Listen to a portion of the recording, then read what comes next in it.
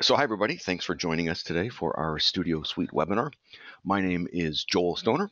I'm the founder CEO of Alter Media, and today we are doing a special webinar. It's going to be an overview demo of all of Studio Suite. We're going to be about 60 to 90 minutes. We'll take a 5-minute break about halfway through. We are recording this, and it will be posted to our site hopefully within a week if you're not able to finish it today. If you have questions, go ahead and type them as they come up. I will try to answer them either in line or at the end, depending on when I see them and when I can. We're doing webinars most Thursdays. There's a schedule on our site. If you go there, and you can actually register from there if there's a little Google Calendar section. So what is Studio Suite? It's a lot of things. Customer relationship management, enterprise resource planning, scheduling, budgeting, project management, barcodes, invoicing, all of those things, and it ties everything together. Now, what a lot of people say is the first time they see Studio Suite, it seems chaotic and noisy. It's kind of like the first time you go to New York City. It seems crazy, and Studio Suite's a lot like that. But once you learn that the streets are in a grid, there's a taxi on every corner and things like that, you start to feel comfortable. And if you're doing, I'm going to back up my slide there for a minute. If you're doing media production management, you need these tools just to manage your business. Whether what you're doing is, I'll get to my next slide, whether what you're doing is gaming or corporate production management or post-production or production or post-production, broadcast or advertising or government or education, all of those people have the same kinds of needs and very similar workflows. And these are the kinds of people that are using Studio Suite. And if you think about this for a minute, you have to realize that the workflow that NASA has is going to be different than Sony, different than SAP, or different than Crawford or Off Hollywood or Click3X, big post houses, or different than Google or YouTube. And the reason for that, one of the big hallmarks of Studio Suite is that it's extremely flexible. Everybody's got different workflows, different preferences about interface design. And with Studio Suite, you have the control over that. And that's why we've been able to get so many customers, is because we can adapt Studio Suite to the way they work, and they can adapt it to the way it works, because it's very often based on the data that you put into it rather than some rigid structure that you have to comply with. So let's talk about the module structure of Studio Suite. At the very highest level, we've got a production. And a production equates to a season of a TV show, a feature film, maybe a large multi-phase project where you're doing maybe a whole campaign or a trade show where you've got graphics and video and sound. Each one of those needs to be managed separately. And of course, you can have many different productions going on at once. And within a single production, you may have a project or multiple projects. And a project would relate to, in this kind of hierarchy, an episode of a TV show, or a large aspect of a film, like pre-production, the shooting aspect, the editing aspect, the mixing aspect, or maybe it's a whole reel of film, or maybe it's just a one-off job. So projects can be a part of a larger production, or they can be their own standalone little thing that aren't connected to a project. Within each project, you have one or more events. And what is an event? Well, an event is when you've got some resources. And in our world, we've got different kinds of resources. We have rooms, equipment, people. It can be contacts or clients. We have services that we provide, like editing or compositing, or maybe just deliveries. And then we have media inventory as well, materials. Maybe it's even just batteries that you provide. And all of those things have rates. You can have one or more rates for each resource. You could have an hourly rate, a daily rate, a weekly rate, a client-specific rate, a rental-style rate, and you can even have different rate cards, so that if you're doing corporate work, that's one set of pricing. If you're doing commercial work, that's another set. If you're doing in-house work for your friend, that's another set of rates. And a rate can track both the charge and the expense, which means that when you start putting together these resources into a project, you get a very instant idea of your profit loss, of the project that you're working on, so you know how much headroom you've got to make adjustments for pricing. But back to our story is when you add or combine these resources, rooms, equipment, contacts, people, services, with a calendar event with a rate. That's what we call an event. And again, a project can have one or more events on it. And these things are what appear in the calendar. So we've got a calendar here, and this is also visible on your mobile devices through either what we call Studio Suite Web Glancer on your mobile devices, or through Google, which we'll get into in a little bit. And those events are also what show up on an invoice, and those invoices can get exported out to something like QuickBooks or other third-party accounting software. And then when we're doing, the point of all of this that we're talking about here is to create content.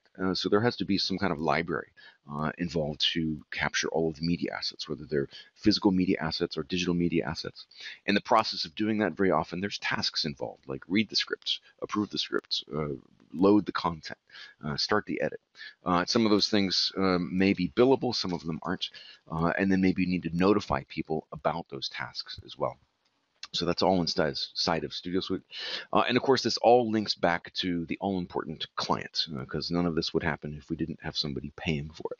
So this is kind of like the mind map of Studio Suite that I wanted you to see and kind of, stick in your brain so you kind of understand how it all works. Our next webinar is May 2nd, where we're going to be covering Studio Suite Basics. And that's the end of our slideshow. Let's go ahead into Studio Suite, shall we? So if you've seen one of the videos up on our site called Why You Need Studio Suite, I'm not going to play it now, but there's a million little sticky notes. And it's like that chaotic New York scene.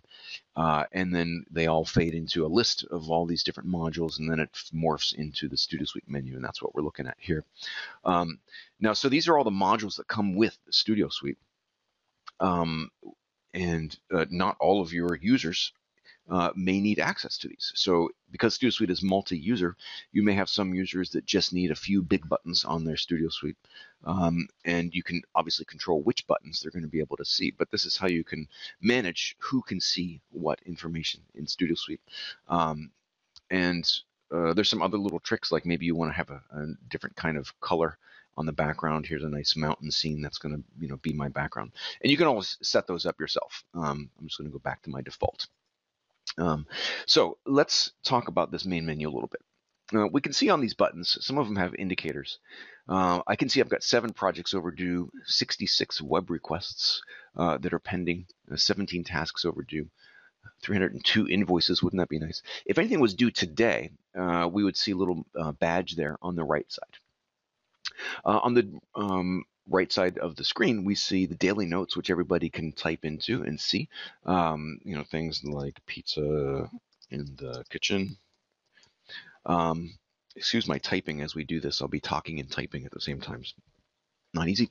And then below that, I see my messages and my tasks. And when I hover over these things, I'll see further details about it. So there's a little hover over there. And then at the very bottom, we're going to see all the line items or events that are scheduled today. So I can see right from the main menu everything that's scheduled. If I want to edit something, I can just click on it and make an adjustment here. Let's say, whoop, that's going to end at 6, and I'm going to put a little note in here about what's going on. I can save that change right from Studio Suite, right from the main menu, I meant to say. Now, let's suppose I'm just a worker bee and I don't care about all this other stuff. I just want to see my stuff. Well, I can do that. I'm just going to filter this to only view my events because that's all I care about. And then, of course, I can hover over that, edit that if I need to. But if I want to see everything, I can do that. So that's kind of the main menu. Next, I'm going to show you the regular interface. Let's go. Actually, you know what? I'm going to skip that. I'm going to go into the setup. I'm going to show you some fundamentals. So this is where you would put in your company name and your primary company. Some of our customers kind of pose as several different companies. They might have a production company, a development company, a rental company, a post-production facility, all those different kinds of things. And you can definitely set that up in Studio Suite and have it kind of work as multiple companies. And that's very flexible because you can if you're creating something for My Great Company, the letterhead for that, the invoicing for that will reflect the same, and you also get different reporting based on that. It's also multi-language, so if you're working in a different language, we can set that up. So I'm going to go here, and this is where you would insert the logo for your company. This is where you would define the different tax rates that you're working with, and I'm not going to go into too much detail here, but just know that there is a bunch of preferences that we can set up here. The next important thing is kind of user accounts. This is where you define all of the different users of Studio Suite, and you can see I've got a bunch here, and they all have what we call a privilege set, and a privilege set corresponds to kind of a role-based security or access level into Studio Suite. Obviously, the accounting person, you would want to have a different level of access than the editor engineer, who probably should not see a lot of financial information. And we've got a lot of administrator accounts here, but we've got a bunch of them. So I'm going to disable one of these or enable one of these. And this is the different privilege sets that you can have: administrator, owner, manager, accounting technician, scheduler, producer, sales. And they can see kind of decreasing functionality and visibility of important information in Studio Suite. And then within that, if we go into a particular user account, I'll go into mine. Here's all the user-specific preferences, where I can pick the different main menus I like, and also, most importantly, account permissions. So this is where we can go in and say, well, we like Joel, but we don't really want him messing around in the invoicing module. I'm going to turn that off. And then let's go maybe to the equipment inventory module. And we're going to allow him to view equipment records, but we don't want him to delete any equipment records or even be able to edit them. So he should be able to see what's in there, but not edit anything, not delete anything. He can create new stuff, things like that. Maybe we don't want him to see the rates that are attached to equipment as well.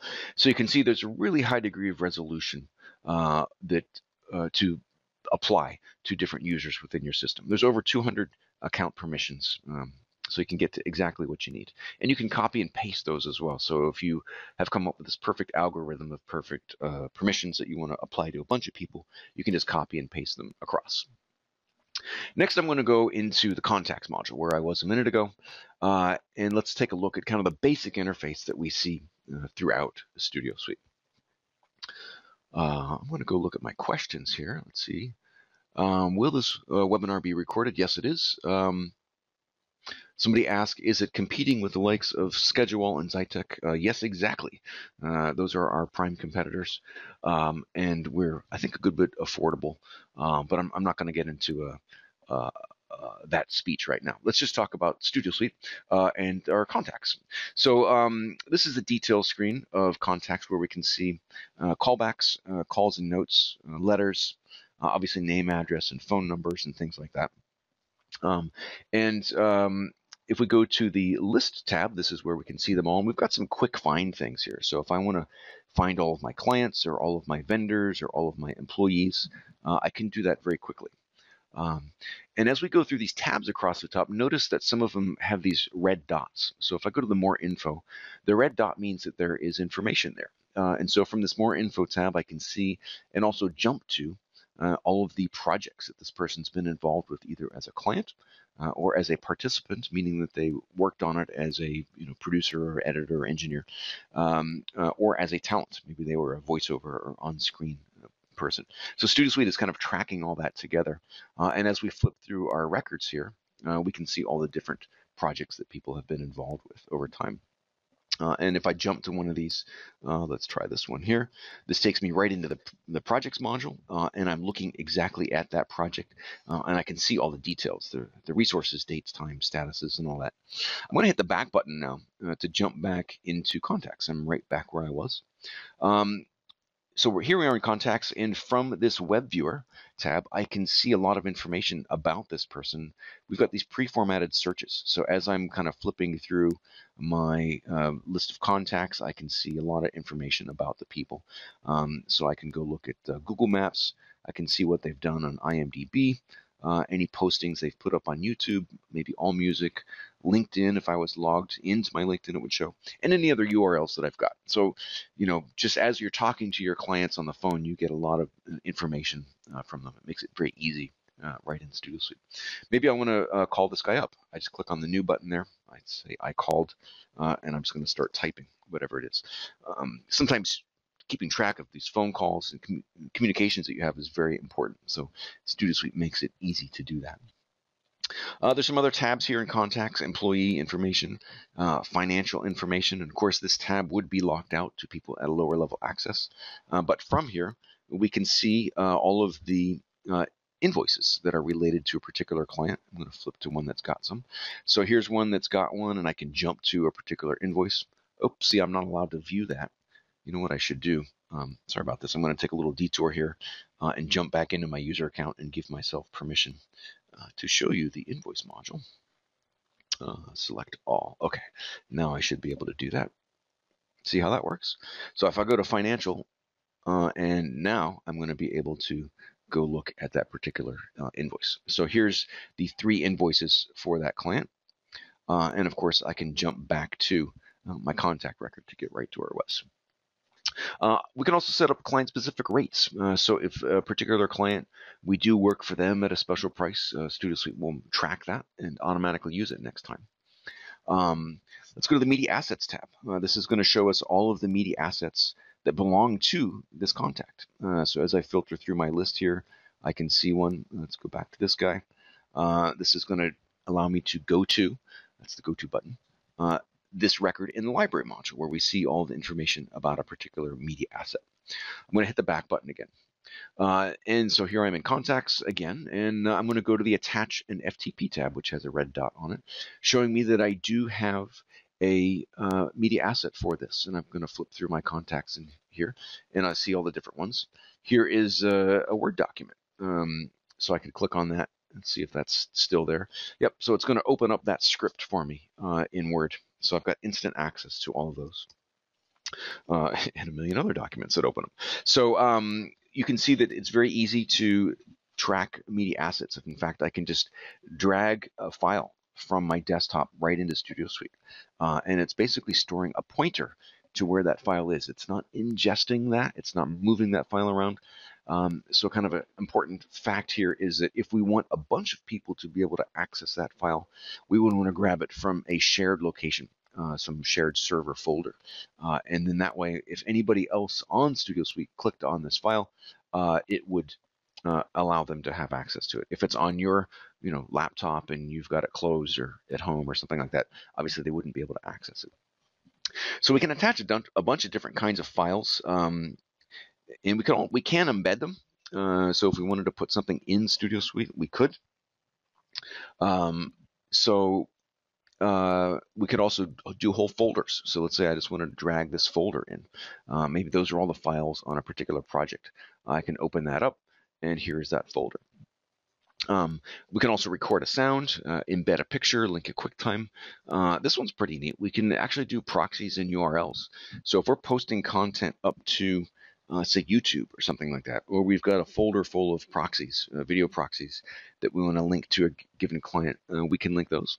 And there's also an integrated FTP client. So if we need to retrieve any kind of digital asset from a website through FTP or deliver one through FTP, we can do that right inside Studio Suite.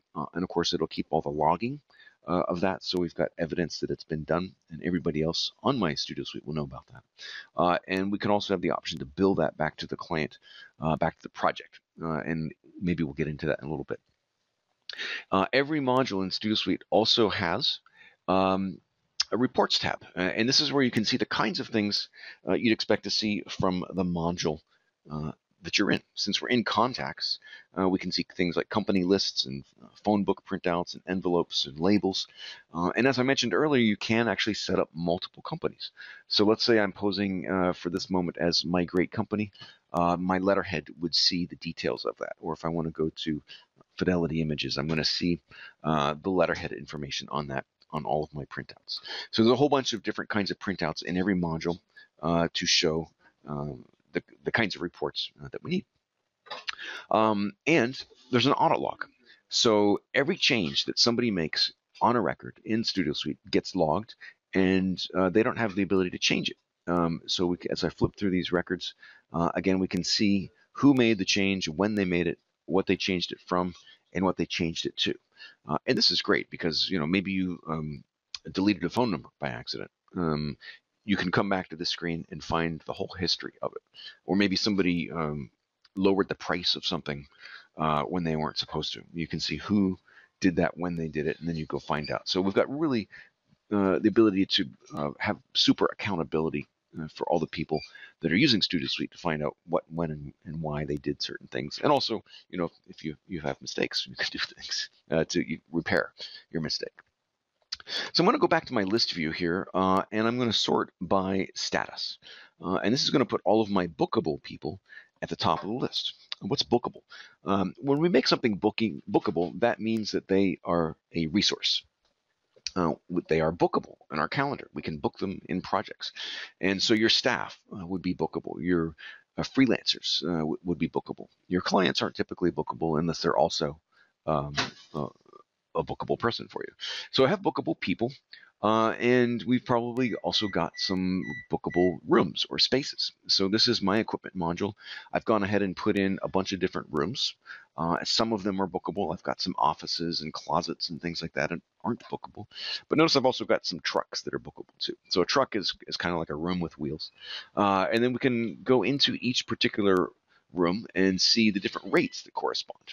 So I'm going to go look at my Studio A rate. And just for kicks, I'm going to create a new room right now. So I hit the new button at the top, and let's call this the webinar room so we can all see it. And I'm going to call this a control room, and it's in my building 1, and I'm going to make it bookable. And again, that means that it's going to be able to appear in the calendar, and I'm going to say yes, put it in the calendar. And so now when I go look at my calendar in a little bit, I'm going to see that room in there. It's just that easy. And I'm going to make a rate for it. So I talked briefly about this a bit ago in our map. But now I'm going to create a rate. So I click that button, create new rate. I'm going to call it a regular rate, and I'm going to call it, say, hourly.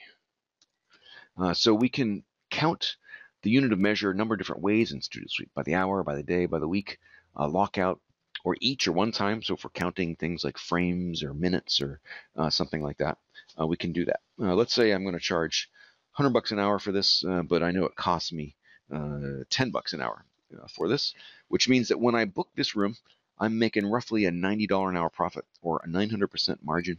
And I can also put in a market rate. So let's say I'm in a corporate environment, and I know that if I did the same job out in a commercial facility, it would cost $200 an hour.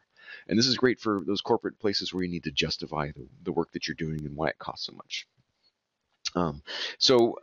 We can also say that a particular rate is client specific. So here's our client picker. I'm not going to pick one right now, but that's just know that we could. We could also set up a default action for when we're doing this rate. So let's say we're doing editing in this item. And then we could also pick some different rate cards. So I'm just going to use all for this rate. But if this rate was only effective when I did, I don't know, educational pricing, I could pick that rate card. And then here's your external accounting details. And this would work with QuickBooks, MYOB, or Account Edge, or any other higher end thing. We've done a number of accounting integrations with high-end software, Sage, SAP, things like that. So it's those kinds of things we do on a custom basis for you. And just know that it's there. So we can create multiple what we call rate splits for these if we've got several different prices that we go for. And there's some other details down at the bottom that I'm going to kind of skip over for now. But just know that this is where you define what you're charging, how much it costs you, therefore your profit, maybe a market rate, and any other external accounting details. And again, we can create as many rates as we want. So I'm going to create a new one just very quickly without all of my talking. I'm going to call this a daily rate. And let's say this is by the day, the unit of measure, and we're going to charge $1,000 for this, and we know it costs us maybe $100 to do that, and the market rate for this is maybe $1,500, something like that. So just that easy to create a rate. Now I've got two, and I'm going to make the hourly rate the default. So now within a given room, I want to see the equipment that's installed. So I've clicked on my equipment info tab, and I'm going to go to a room here that's got some stuff in it. So now I'm back to my Studio A, and I can see all the equipment that's in here, and I'm going to click the Go To button. Now I'm in the equipment inventory module, where I can see things like serial numbers, barcodes, purchase dates, whether I purchased or leased it or own it, the cost of it, the current value, any earnings. This is kind of neat. So Studio Suite is comparing how much we paid for it and then summarizing all of the revenue that we've generated from it. And I'll show you that in a minute, and showing us, so far we've lost money on this item if we're tracking it like in a rental environment. So down the bottom, we can create things like packages. So maybe when you book the camera, I think I've got a model of that here. Go to my basic camera set. When I book the camera, it's going to bring along the lens and a light and a tripod, and that makes it so I don't have to think about all that. I just book the camera. All those other child items are booked automatically. Some of you, this may be very important. For other of you that don't track equipment, it's not. So just bear with us for a minute while we go through equipment here. And so there's a lot that we can do here in equipment. We can see a little picture, put in some comments. It's also calculating a depreciation schedule. So this does this a little bit more flexibly, if that's a word, than something like QuickBooks or other accounting software, because we can put in different purchase dates, create a residual value, end of life, what the term is going to be, and then it's basically we can see the value of this on any given day. And there's reporting, so you can actually, over in the Reports tab, print out a depreciation schedule of how much is all of my equipment worth at this point in time based on the depreciation schedule. So I'm going to jump back to detail. I see some questions piling up here. Let me take a break out to look at these. Somebody is asking if we interface with SSXwalk. That's funny. We can import data from SSXwalk. I will mention that we've moved several people off of SSXwalk into Studio Suite, where we were able to export the data out of Studio Suite and then into Studio Suite. Let's see. And somebody asked, how is SAP using it? Well, many of you know SAP is a very large database company, and even though they are obviously very skilled at creating databases, they've chosen Studio Suite to be able to manage their in-house media production management because we've got a really great system already built. They don't have to rebuild it. So they can purchase Studio Suite for a lot less than it would cost for them to build it again, even though that's what they do.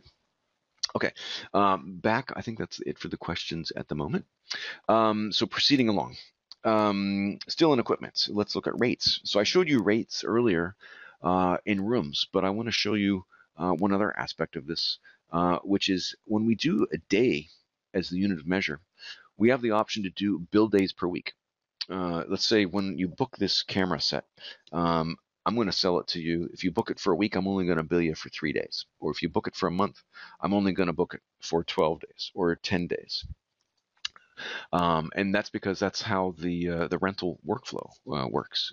They don't bill every day. It's if you book it a week, you get special pricing. So we've got that built in there. That algorithm is very flexible, allows you to kind of set up any kind of pricing structure that you need.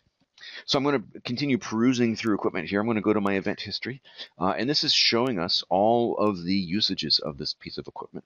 And if you recall earlier, I talked about that earnings. So this is showing me that I've made 4,150 on this, but I spent 66,000 on it, so I'm still a little under on this. Hopefully you're having better luck than some of our sample data here with your equipment purchases. Separately from tracking each of these, by the way, it's also the total hours that it's been used. There's a scan manager tab within equipment, and this allows us to essentially scan in, walk around our equipment closet, scan in different barcodes, and basically just put a date timestamp on the presence of each piece of equipment. So I'm going to do one of those. I'm going to put in, say, Joel is here in the equipment locker, and I'm going to try to scan in a barcode. I think I'm just going to try to remember one here. P1020, crossing fingers. There. So it went and found this particular item, which is a microphone, and it put today's date on it, the time that Joel said it's in the equipment locker. So the value of this is that we can then start to do searches based on a date range. So maybe I want to find everything that I have scanned since January of this year, or maybe more importantly, not scanned since January of this year. This is going to bring me to a list of all of the 248 out of 250 equipments that I've not scanned yet this year, and that could potentially be my list of missing equipment that I want to go look for. That's all in the event history tab. There's a maintenance history tab. It's going to track all the repairs of equipment. I'm going to skip over that for a little bit, and then go into the web viewer. And I like this a lot. This is similar to the one in contacts I showed you earlier, where I can just flip through all of my equipment and it's going to do instant searches on Google or Craigslist for all the stuff that's for sale. Maybe I want to go to eBay, find all instances, or maybe I need to go find a new motherboard for my video deck if I'm still using it. So I can see what everybody else is buying and selling all of my equipment for. I could even perhaps go to the manufacturer's website and maybe look information there, or download a PDF user's guide. So I'm going to go over to my attached and FTP tab, and previously I've done that, and so I've attached this user's guide for this piece of equipment, and there it is. So now everybody's got instant access to all the information on a website about all of your equipment and any PDFs that you've attached. And since we're in equipment, I'll mention maybe you might also want to scan in the purchase receipt or schematics or something like that to the equipment that you've got, so you've got it all instantly readily available. So I talked earlier about this bookable thing. You know, we've got bookable people, bookable rooms, and I've got some bookable equipment. And then there's other kinds of things. Maybe there's services that you provide. So I did that too fast. Let me go slower. I'm going to go into the categories and items module. And this is where we can put in things that aren't necessarily rooms or equipment or people. So I'm going to go to my services tab here. Filter, I should say. And we've got some other things. So maybe we're just doing a digi delivery, or maybe we're doing a costume design or conforming or colorization. Maybe these things, we don't always have to occupy a specific resource when we do them. Maybe it's just lunch. Maybe we need to book that onto a project and just put a price to it. So this is where you can create any kind of new item that's not a person or equipment or a room. It's just a service that you do. And by the way, we've also got in here the AICE and AICP budget items. So if you want to start putting together budgets within Studio Suite based on those two budgeting formats, you can certainly do that. So while we're here in this module, I'm going to mention that over on the right side are all of my calendar resources. These are the items that I've whittled down from, maybe I've got 1,000 pieces of equipment. I want just a smaller subset of those to appear in the calendar. Maybe I've got 30 rooms in my facility, but I don't need my closets and lockers and things like that to appear, or offices. So only my bookable items appear over here. And the ones that have these little color icons here, those are the ones that I've got set up to look at in Google Calendar, and I'll show you that in a little bit. So we talked about all those bookable items, bookable people, bookable rooms, bookable equipment, and the other ones that we can create here. And they all show up in the calendar. And I've just clicked on that. And notice that, oh, it didn't appear. I'm going to go ahead and put in that extra little room that we created called Webinar Room. There it is. I'm going to click on that. Remember, I created that a bit ago. And now I've selected that, so it will now appear in my calendar. And as we're looking at that, I'm going to look at my pile up of questions here and see if there's any new ones that I should answer. Someone, excuse me, someone asked, how do we manage scheduling programs to be broadcast? That's actually not within the scope of Studio Suite. Studio Suite's a resource management application, media asset management, scheduling, project management. We don't get into doing broadcast schedules that you would see on TV. That's something outside of our realm. Inventory. Someone's asking, if I'm editing an invoice or a piece of inventory and a coworker is also editing that same file, will the system warn us that our edits might conflict with each other? Well, what actually happens is something called record lock. So many people can view the same record at the same time, and one person can edit it at the same time. So if, let's say, I am editing a phone number, no one else can edit phone numbers on that contact at the same time. Everybody else can view all those phone numbers, but essentially there's something that's only going to let one person edit a record at a time. And because of the way Studio Suite is designed with a bunch of kind of relational databases, a lot of information is parsed off into separate tables. So you'll find that that's very rarely a problem, and it won't let you make a mistake. I guess that's what the person was concerned about. Another question was, can we show in the calendar the availability of the resource? I think, yes, that's what we're looking at right here. So the calendar can appear in a separate window, and there's a bunch of neat tricks about our Student Suite calendar. So on the left side, what we're looking at here is the resources. And as I hover over some of these, it's going to show me information, things like phone numbers. So if I want to call up somebody or call into a room to see how they're doing on the project, I can do that. What resources appear on the left side are governed by your preset.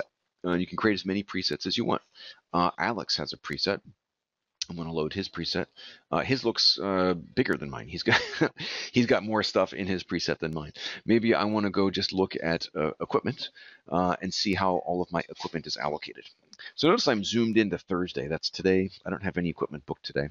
I can shift click and I can zoom out. And so now I can look at a month or a week or a month or a bunch of things, a good range of time at once. And I can see if I go to yesterday, I did have the Arri Alexa basic camera set booked and the Red One camera booked. So I'm going to zoom back out again, and I'm going to go back to my preset because that's the one I like. So you create as many presets as you like. You could have a preset just for equipment, another one just for people. Obviously, a preset can have contain multiple items across categories. This red outline here is indicating a conflict. So I know that Joe Producer is double booked. So how could I resolve that? Well, I could just drag one of those items to another resource, and this hopefully will resolve the conflict. It doesn't. Joe Producer is very double booked, so I'm going to drag his other thing. Now, because I changed that one thing, it knows there's many other things on the same project on the same day, and it's asking me, it's going to make it easy for me to apply that same change to all the other items. I could do this kind of surgically if I wanted to, or match only the times or match only the status, or I'm going to just say no in this case. So then it's reminding me again that I've got conflicts, and hopefully this will have resolved my conflict. Boy, he's just really booked up there. So I'm going to try to do this. Anyway, I'm not going to resolve all these conflicts, but maybe that will have done it. There we go. Yeah. So all the red lines are gone, and now Joseph Producer is no longer double booked. What about these colors? The different colors mean status. So you can create as many different statuses as you like and corresponding colors. And what do I mean by that? So if I go over here to booking statuses, I can create confirmed, hold, quote, bumpable, checked in, checked out, canceled, complete, vacation, as many as I want, and each one of them can have a color. So if I get a nice little color picker there to be able to specify that. So once you learn what your colors are, you know how everything is set up here. In my world, yellow is hold. I forget what purple is actually. Well, I can hover over that and see. So I hover over this detail, and that means it's approved. This one is bumpable, which means that we can move it around. And maybe this we don't want to work past midnight on this. So I'm just going to drag the end of this down to here. And as I make those changes, if you look at the top of that tooltip, you can see that end time is changing. So I'm going to end at about 11 o'clock there. Do I want to change everything else to match? I'm going to say no, but I could say yes if I want to. It's reminding me there's conflicts. So also notice, if you remember in the beginning when I typed in pizza in the kitchen, that shows up in the calendar here as well. So I can put other notes. I'm going to update this to say is all gone. And if I go back to look at my main menu, it's been updated there as well. So there's always this kind of two-way communication going on. And I can also see at the bottom of my calendar tasks, and we're going to get into that in a little bit. So some other aspects here. What if I want to be able to break out my resources here by status? So if I click this checkbox here, I can see that Joe Producer is booked in this time period with a couple different statuses as both bumpable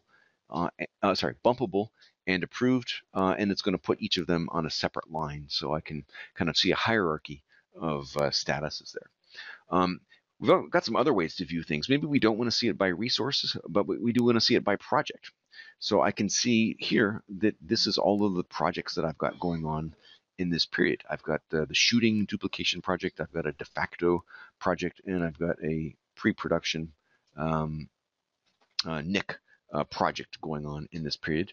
And if I click this box here, it's going to break it out into all of my resources. So I can see on the de facto project, I've got Edit 1, Edit 2, Avid 1, Byron, Joel, and Joseph Producer all working on that same project, and so on and so forth.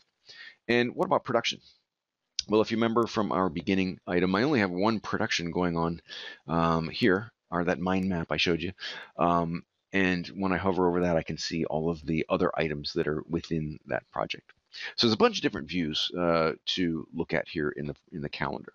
And this is all in what we call the timeline view. It's my favorite one because we can zoom in and out and all that. But there's some other views that people like a lot too. This one is the linear week view. And we can scroll around if I want to go look at the previous week or next week. This is a little bit more of a, I don't know, primitive view. This is the view that we had in To-Do Suite up until version 9. And these work the same way. You hover over them and you see the details. We can go into a particular day if I want to go look at April 9th, NAB Day 2, and see, again, my resources on the left side, and then the details of each booking there. And then we've got some more traditional style calendars. Here's a traditional week view, and I can drag out and see my resources on the left side. So if I don't want to see the Final Cut Suite, I can turn that off. If I don't want to see Edit 1, I can turn that off, on or off. At least I think I can. Should be able to. But I don't like this view anyway because it's hard to tell based on this. I can't tell availability. There's what's booked when. I can't tell really. That's why I like this timeline view, because we can see exactly. Edit 1 is booked at 9 o'clock. Avid 1 has nothing in it. Hey, I know. Why don't we book Avid 1? So I can see that right now it's the blue line tells me right now. I'm going to go ahead and let's pretend we put in an Avid 1 session at 1 o'clock, and I'm going to stretch that out to say 5:30. And let's say I know that I want to have Byron work on that too. So I want him to come in early. So I'm going to click in Byron's row just a little bit before 10 o'clock. And he's going to have to stay a little bit late just to wrap up and everything like that. So I can pick multiple resources and have different times right from the calendar. And I'm going to book that as a project. So I hit this button here called Book Project. I can either add this to an existing project or create a new one. I'm going to create a new one. And now it's asking me to locate a client. So I'm going to put in, who do we have? Do we have ABC in here? We do. So let's pick John Wheeler at ABC. And as soon as I do that, it's showing me the aging. So this is just all obviously fake data. There's no real John Wheeler at ABC.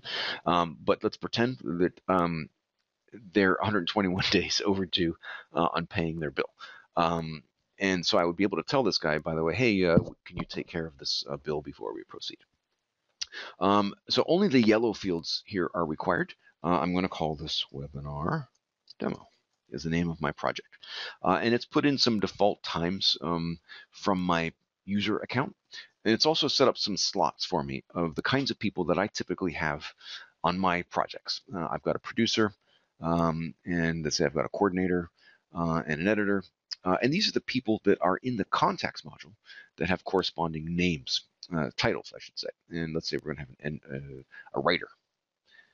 And from my contacts module, I'm fortunate to have Sam Tolstoy as one of our writers. And you can see as I select those, if there's a phone number or email available, it will pop those in as well.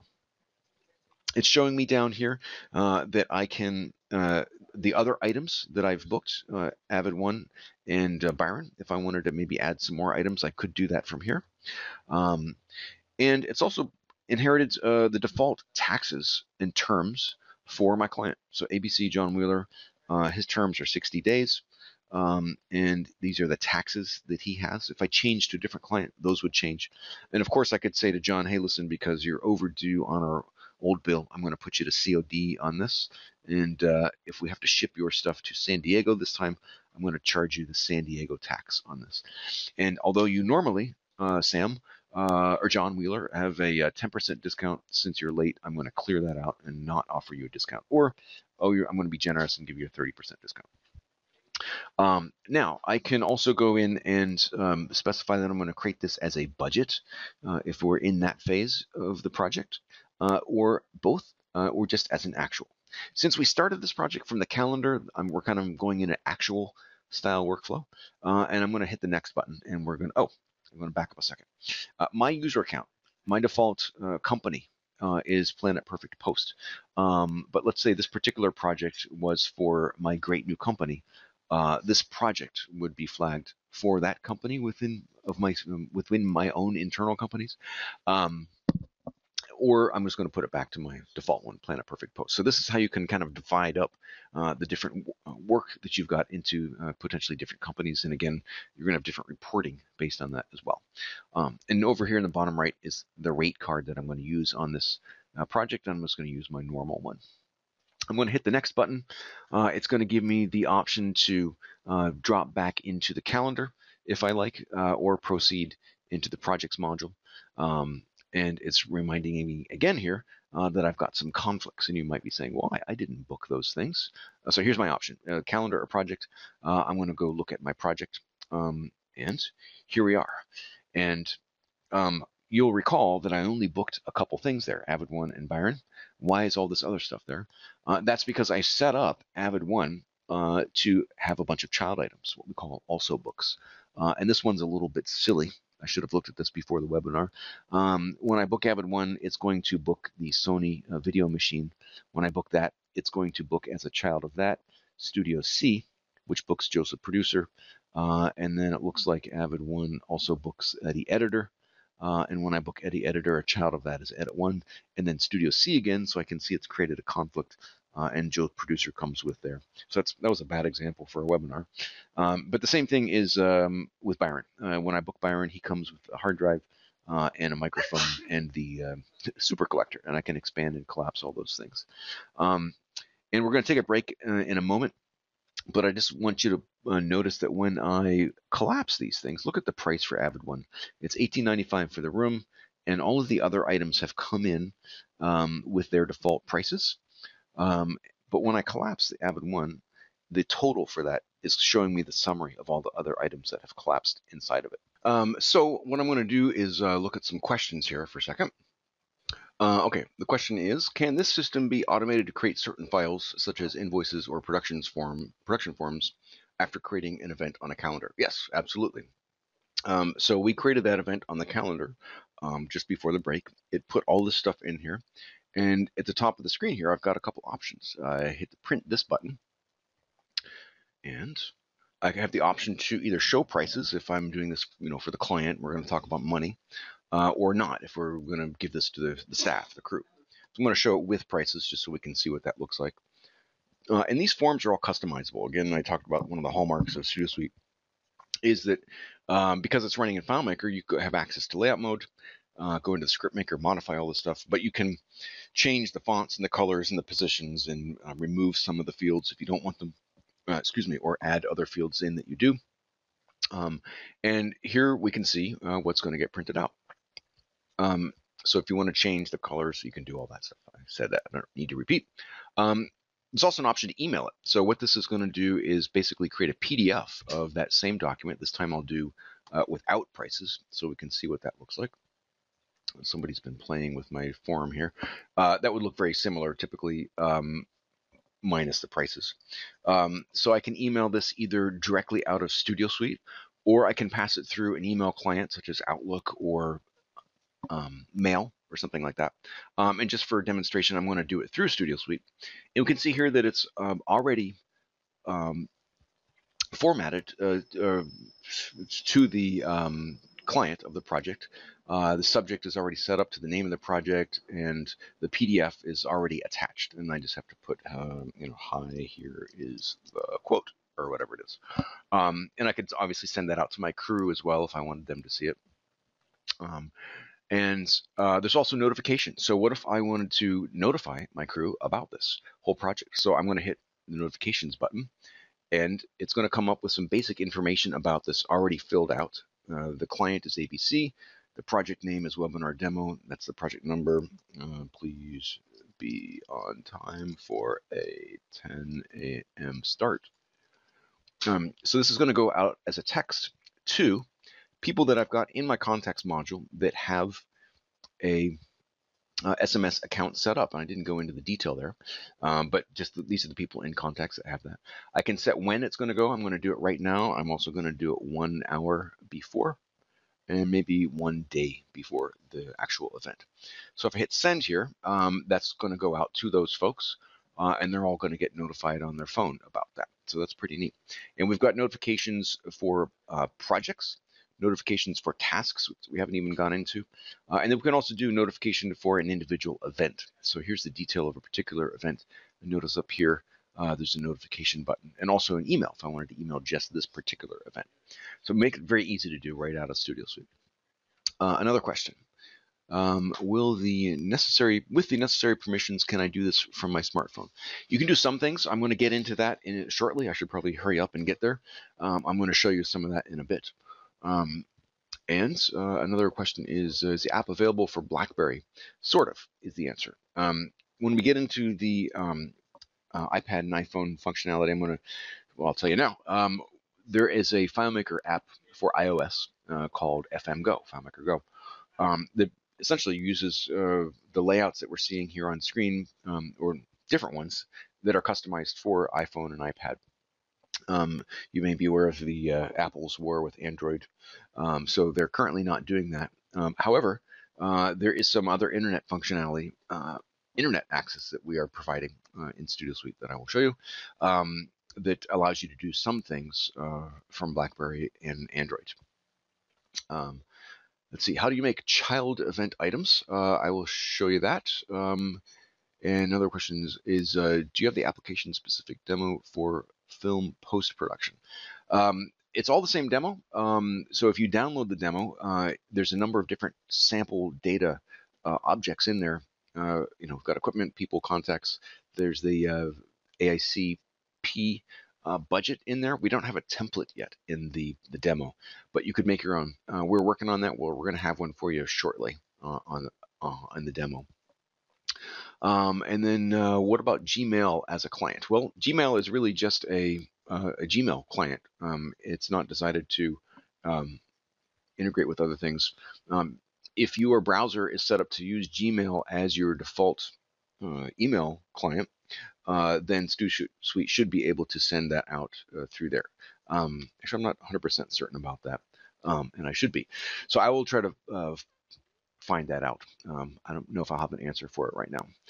What I'm going to do, though, is go back to the question of how do you make child items. We can do that here in the project. We can adjust them here in the project, but I think what you're asking was, how do you create them initially as the part of the template? So I'm going to go into my categories and items, and I should be careful not to get too tweedy detailed here. I'm going to go look at my rooms. I'm going to go look at Avid 1, Avid 2 in this case. So here's the detail of this room. And I could say that whenever I book Avid 2, I want to add some other things. I want to add a Iowa super collector, because you could never get enough of those. Maybe I want to add in a person. So I'm going to add in Dana White as a person on this. And maybe I want to add in, we get the idea, some services. Whenever I book Avid 2, I'm also going to add maybe the thing called editing. Obviously, it's not a thing. So that's the answer to the question. You come to the categories and items module, go into the detail of an item, and this is where you can specify that when booking this item, also book. And there's some other things like maybe we do or don't want to check for conflicts on this. Maybe we do or don't want it to autofill times. For example, like some things, time is irrelevant. Like if you're just adding on a dub, the start and end time of when you are doing that work may or may not matter. And some other things there we're going to skip over for now. So that's how you define them originally. And then when I go back into a given project, I can go further. So let's say I want to add another item as a child to Byron. Let's say I know that he's going to need something else. So I'm going to go down here I click on my gear tool. I go down to add child item. I'm going to go into equipment, and I know that he's going to need, I don't know, an Avalon processor number 6. So I've just added that as a child item, and we can see there it is right there. We can do some other kind of surgical things, like maybe I want to deassign it from Byron. I can do that. And maybe I want to duplicate, so there it's appeared at the bottom. I want to duplicate it. So now it's going to show up. I can specify what date. Yeah, I want that to come in on tomorrow, so I hit OK. So now we're going to have that same item appearing tomorrow from 9:45 to 6. There's some other kind of tweezy details here. Maybe I want to split the time.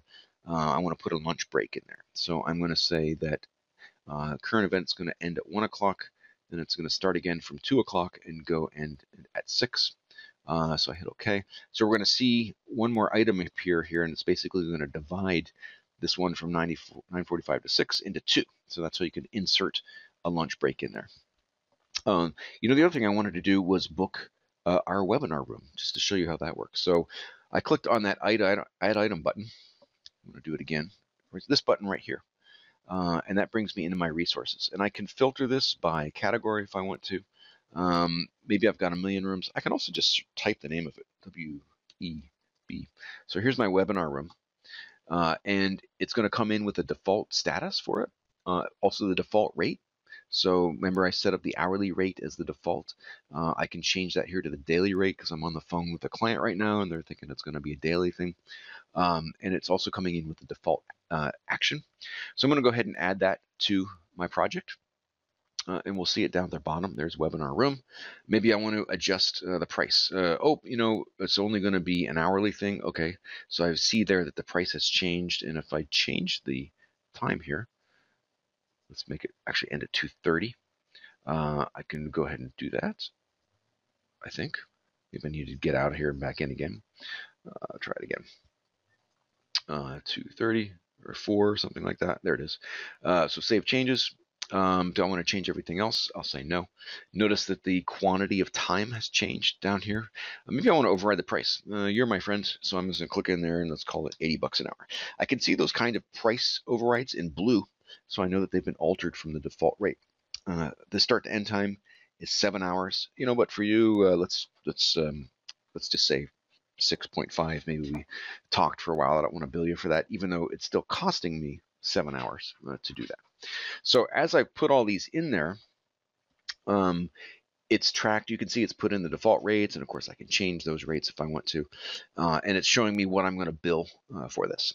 Because I set up my rates nicely, if I go to my expense view up here, it's also tracking the expense on the whole project. And when I know my billed amount versus my expense, that means I know my profit loss. So here's a charge column. I'm charging $4,700. It's costing me $1,400. Therefore, my profit is $33.72, or a 70.59% margin. It's always good to know that going in. So when the client says, "Oh, can you lower the price a little bit?" you know your margin right away. You don't have to figure it out or whip out Excel or a calculator. It's all right there. And because I had set up some items with market rates, there's my webinar room. I put in a $1,300 based on the hour.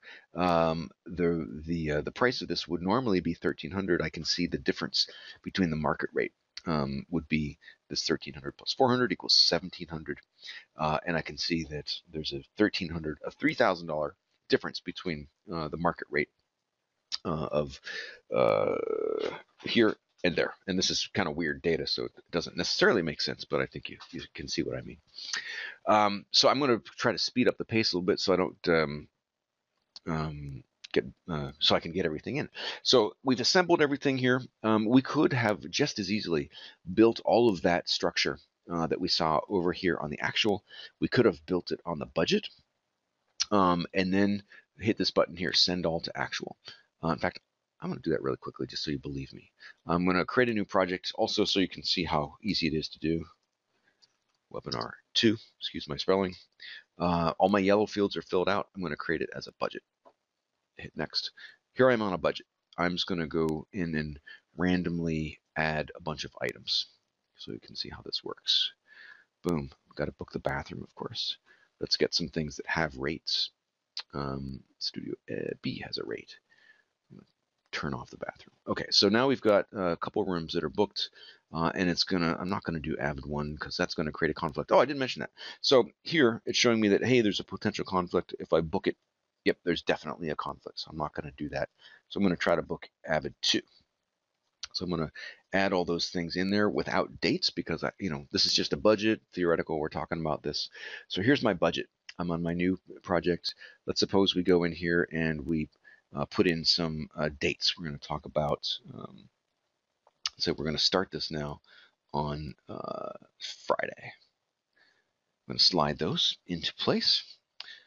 And so now we've got some numbers here of how much this is going to be, and we can play with our rates a little bit here. Let's make this 200. And let's say the client agrees. We've printed this out, emailed it to them. They agree. I'm going to send this all to actual. So I'm going to hit send to actual. Do I want to do this? Yes, I do. And I'm going to clear out any quantity or price overrides that I've put in there. And they're going to revert to the default. I'm sorry, any time or quantity changes. The price overrides remain because we want these times to be based on what actually happens. So of course, in the reality of this, we're going to end up working much later than expected. We may even add some additional items. So we're on the actual side, so now this is happening. I'm going to go to Saturday, and we need more stuff. So I'm going to book some extra things here that weren't on the budget. Notice I'm adding them to the actual and not the budget. And what we end up with is a difference between the budget and the actual. This is kind of where the rubber hits the road, right? So on my difference view, I'm looking at what I budgeted. Here's what actually happened. If we look at edit 1, we budgeted 8 hours. That turned into 12, which is a difference of 4 hours, or a difference of $800 here in the difference column. So we budgeted $31.28 as a charge, turned into $57.28, which is a difference of $2,600. Or 83.12%. So isn't it great to be able to see this as you're making changes, how you're doing from your budget? Okay, I'm going to move on. Tasks. So when you're doing these things, of course, you've got a bunch of tasks that you need to do. We can add these in one at a time, yada, yada, yada. I'm going to put a due date on here of tomorrow at 12, and I'm going to assign this to some people. I can assign it to one person if I want to, let's say to Alex, or maybe I need all of my assistant engineers to know about this. So I can very quickly just plop in everybody of a given title or everybody in a certain group. I didn't talk about that in context, but we can create groups of people as well. So I'm going to hit done there.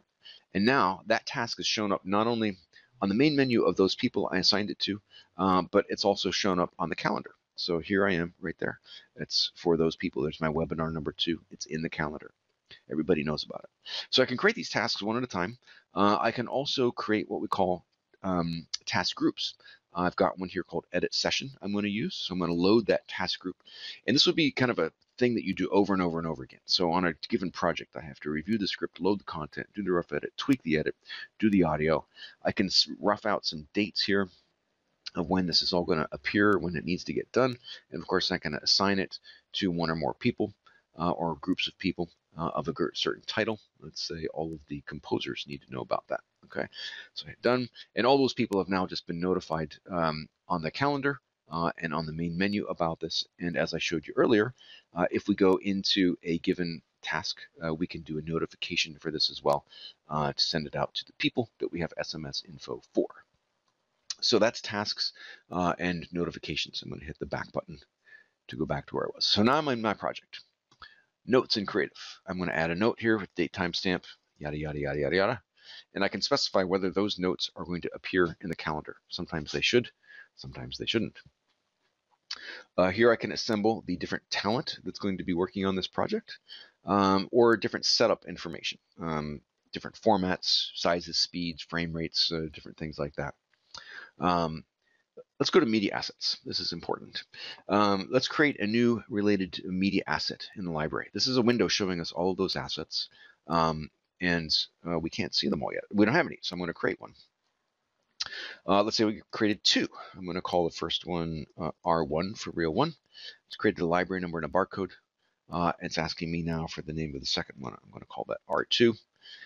And so now we've just created all these media assets. I could put in some different titles cuts, cues, clips, scenes, spots, segments, songs, whatever we call them. And by doing that, we have now just created labels for all the different media formats. So here's a nice looking CD label. It's inherited all of my client project information, all the titles, barcodes, all that stuff, ready to go. You can customize those, of course. I'm talking fast because we're running out of time. So this is also, we also have the ability to track media, digital media assets. So I'm going to load in some specific metadata that I'm looking for, and I'm going to locate a given folder that I always use. Introducing Final Cut Pro, and it's now going to go basically take a snapshot of all of the files and folders within that folder, all the creation and modification dates and times, and the other metadata that I asked for. So if I look for, say, timecode begin, I'm going to see all those timecode values there and the other metadata that I requested. So of course I can launch these if I want to. So if I click on one of those files, it's going to open up in whatever that native application is, whether it's QuickTime or Final Cut, or Word or Excel or Photoshop or whatever. So we've got instant access to all the media assets that we're working with. And of course, I can go over to my Attach and FTP tab, drag one of those media assets in there. Let's say it's this one here, and I would have the ability to deliver this via FTP. I'm not going to do it now because we're short on time, but this would send an FTP directly out of Studio Suite to the destination, and we would have logging and the ability to do that. So I'm going to jump back to my library. Back to my project, and let's make an invoice. So I'm going to select all for invoice. It's gone down and checked these checkboxes, and it's not checking the items that don't have a rate because it's assuming if you don't have a rate, you aren't going to invoice for it. If I want to, definitely put these on my invoice anyway, just to show you that I'm giving them for free, I can do that. So I'm going to now kind of manage these. Maybe I don't want to invoice for that. I'm going to overwrite the prices a little bit. This is just $20. So on and so forth.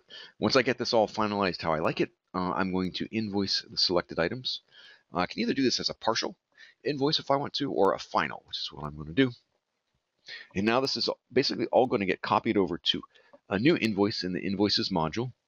All those items, I don't need to mistype or retype all of that. Same price. All the taxes have come in appropriate to the client. And then I would just hit print this invoice. And here I am with a very nice looking printout. Of course, I can save this as a PDF if I like. Or if I want to, I could hit the email this invoice. That's going to create a PDF automatically and allow me to send it out directly through Studio Suite or a web client. And if I had this set up to connected to QuickBooks, this button right here would say Export to QuickBooks. I could click this button, and it would this invoice would instantly show up in QuickBooks if I was on a PC or if I was using QuickBooks Online. You may know that the Mac version of QuickBooks is a little bit behind the times, and so in that case, we export a file to desktop and then import it into QuickBooks. So let's look at a couple things here. I'm going to jump back to this client. And that was the second project that we created.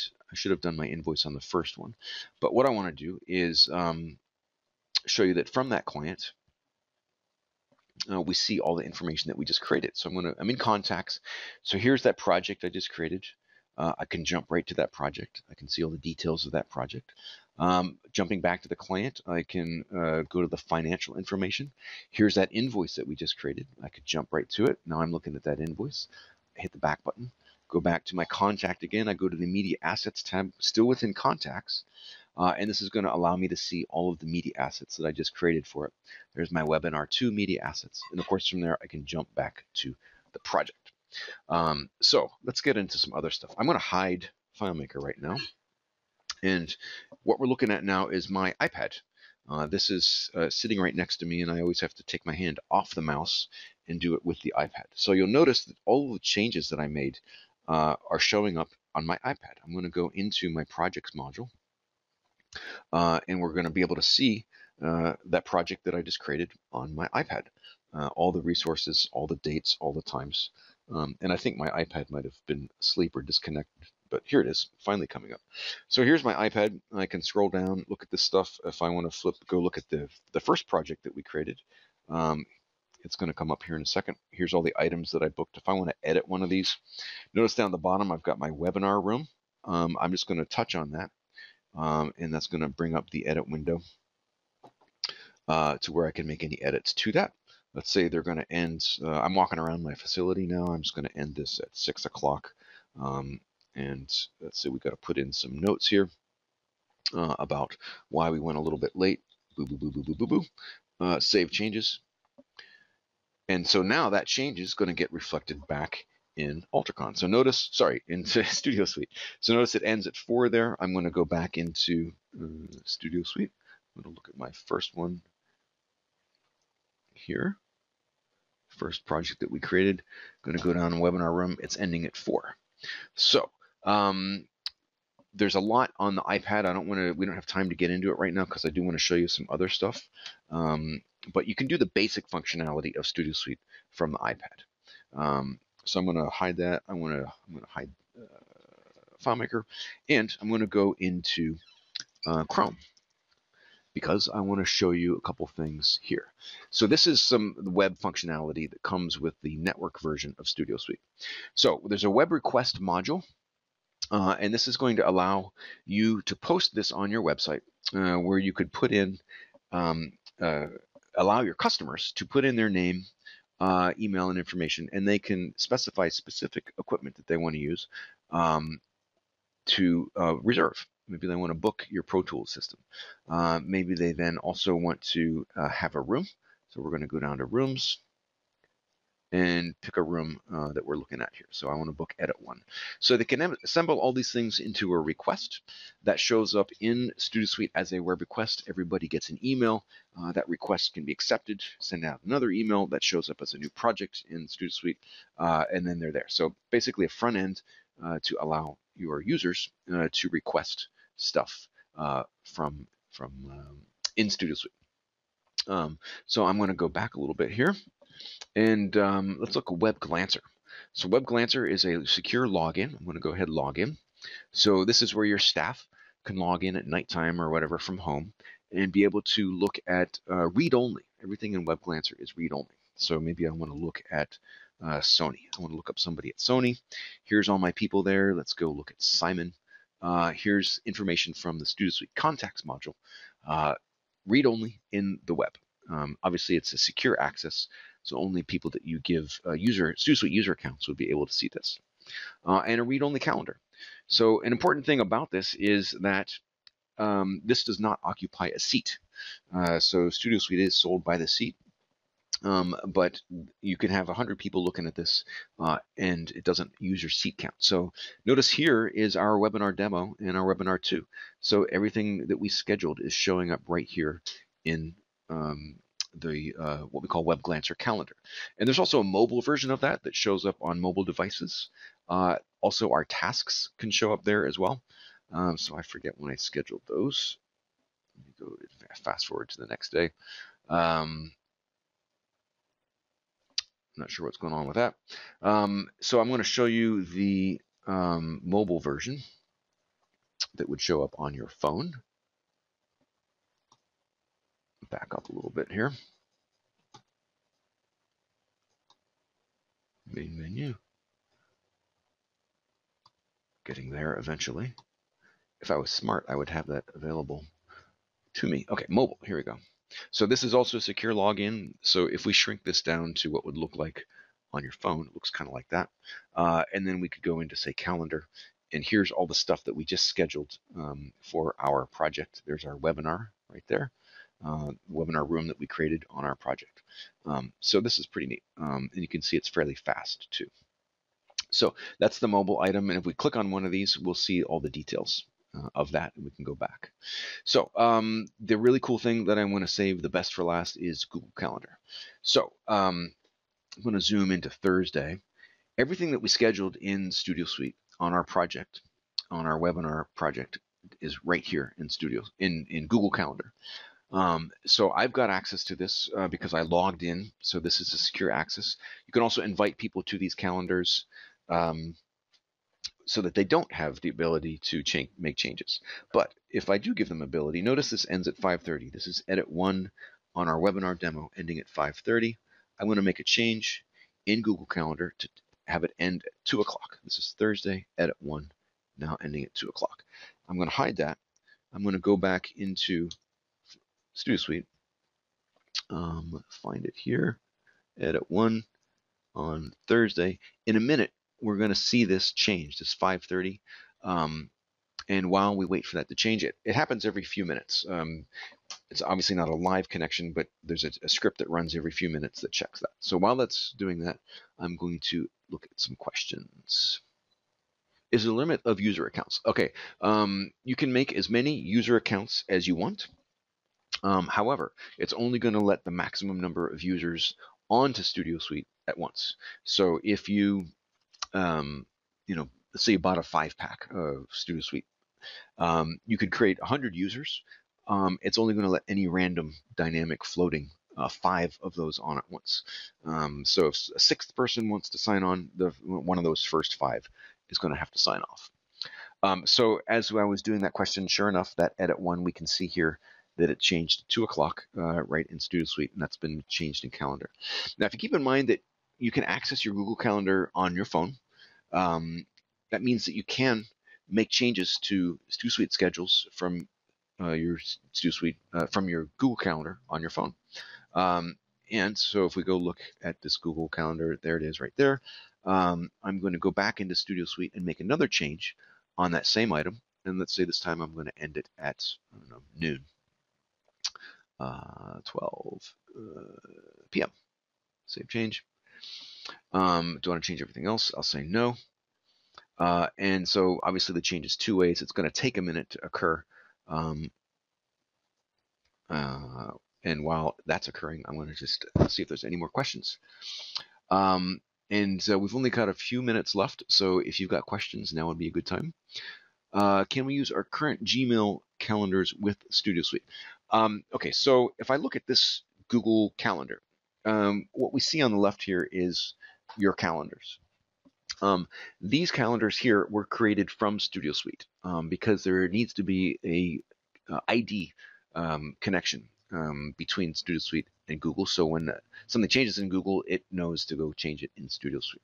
So if you've got yourself in your Google Calendar and you want to schedule yourself from Studio Suite, you actually do have to send a new instance of yourself from Studio Suite to the Google Calendar. And then you can either have both of them visible or eventually merge all of your the stuff in your original instance of yourself in Google Calendar to the new instance of yourself in Google Calendar. And one important thing to know is that the things that are showing up in Calendar from Studio Suite must be created in Studio Suite. If you create an event in Google Calendar, Studio Suite doesn't know anything about that because Google Calendar doesn't have any concept of clients and projects and things like that. So it's what Studio Suite Connection Calendar has got to come from Studio Suite. You can edit it in Google Calendar, but then it needs to be got to create it in Studio Suite. Getting tongue-tied here, but I think you know what I mean. So let's see. We've got just a couple minutes left. Any more questions? Is there any way to back up all the data in Studio Suite X? Yes. So Studio Suite runs in FileMaker. FileMaker Pro on your desktop, and on your server, the FileMaker Server application. Within FileMaker Server, there is a whole backup schedule utility. You can create a bunch of different schedules so that it will back up whatever interval you're comfortable with. Here, we do it every hour because we're developing. For you, it may be every couple hours or even once a day, depending on the volume of data that you put in and how catastrophic it would be to lose a few hours of work. And so just a couple quick notes on that. You want to make sure that those backups that FileMaker Server is creating are getting put on a separate hard drive, of course, because if that hard drive fails, you want to have the other hard drive to be available. And you also want to turn off indexing on your primary file so that your server is not constantly monitoring for search purposes the files that the FileMaker Server is hosting out. And then you also want to make sure that if you're on a Mac, that Time Machine is not trying to back up the live hosted files in FileMaker Server. you want it to only back up the backups, so to speak. And so there's a very good backup system protocol for Studio Suite. So I think we are about at the end. And believe it or not, I've actually only touched on a little bit of Studio Suite. Actually, I got a couple minutes here. So quick log is important. Let's say you pass me in the hallway. I'm an editor. And you say, hey, will you redo the edit on that thing? You didn't schedule me on it, so it doesn't show up here yet. But I got to log my time. So I'm going to click the quick log button. Try saying that 5 times. And this is showing me a list of all the projects that I've got going on this week. And let's say that the one I'm working on is called Webinar Demo for ABC. That's the one. And I'm just going to type my name here, J-O-E. And this reduces the list down to myself or people that have J-O-E in their name. And so that's showing me I'm creating a conflict. I'm going to hover over that. It's going to show me what I'm conflicting with. So I'm already booked 9 to 5. So, okay, I'm going to go ahead and book myself from, say, 5:30 to 6 on a re-edit per dude in hallway. So I'm going to go ahead and book myself on that project. And then I could even go in at the bottom there and say that I am now complete. So I'm going to click on that and say that I have now completed this project, this task. And that way everybody would know about it. And so if I go back to my main menu and I scroll down the bottom, there it is right there. And I can edit it from here also. I'm going to try to do a couple things real quick. Studio Suite comes with a barcodes module, allowing you to print out sheets and sheets of either barcodes for media tracking, if you've got physical media assets, or for equipment tracking. Works on regular Avery labels or Dymo style labels. Equipment maintenance we didn't really get into, but this allows you to manage all of the maintenance that you're doing and track all of that. There's also employee schedules. You can go ahead and create a schedule for your staff in this module. You can schedule time as with different statuses, like time off or family leave or vacation or you're sick or whatever statuses you want to create. And then those items can show up in the calendar module, so you can see when people are booked, when you shouldn't book them, and all that kind of thing. Web request, I mentioned that a minute ago. So this is where we can come in and see the items that have been requested. Let me see if I've got one here. We got a bunch of demo data from NAB in here. Anyway, that we would see the items here and the contact info, and then we would be able to hit accept request. Okay, we're about out of time. Let me see if there's any last question. We are all good on questions. Thank you all so much, everybody, for watching. The next webinar is next Thursday, and it is going to be on the basics chapter of Studio Suite. It's kind of the basics, not even a functional. Well, it is functional on things like, but that's the go-to button. Here's how you create records, duplicate records. So it's one of the first things that you would look at. Thank you all so much. Please give us a ring if you've got any questions. We look forward to hearing from you.